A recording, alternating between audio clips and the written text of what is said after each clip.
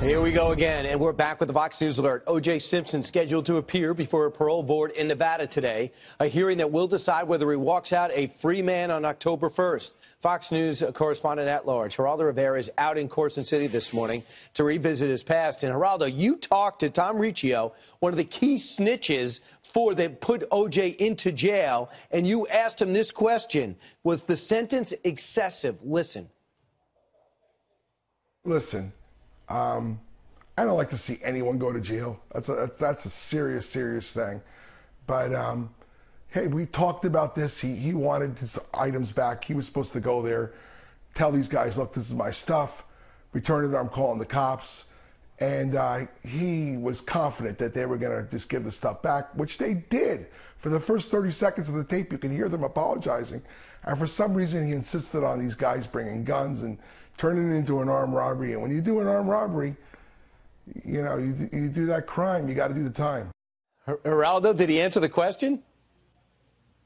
You know, he thinks, Tom Riccio, first of all, I asked him if he thought O.J. would come and cut his head off the way he tried, O.J. tried to cut his ex-wife's head off, the mother of his children, and Ron Goldman.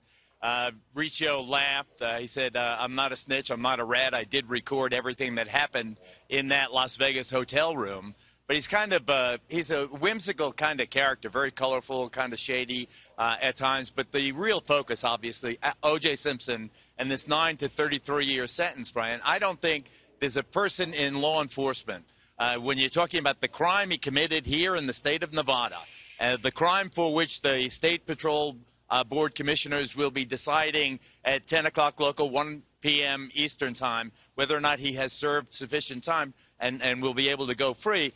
They are considering that crime, not the 2 murders that he got away with in California. I think that Riccio is correct in a sense. He'd do the time, but Simpson has done plenty of time, 9 years. He should have done 1 year on that crime, and I think that the parole board will be unanimous and set him free in just a couple of hours. Geraldo, we only got 20 seconds, but what's going to look like? People are expecting a trial. It's not going to be a trial, right? This is going to be in and out.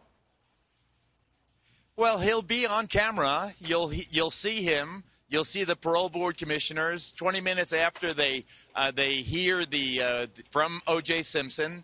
They will be deliberating. They will come out with their verdict, and I expect that they will rule that he has served enough time. These are the same 4 commissioners that several years ago paroled him on other charges. So Simpson will be given his yellow ticket out of prison. Geraldo, we'll watch the coverage. We'll let you bring the color and background and look ahead, because O.J. is not going away. Geraldo Rivera, thanks so much.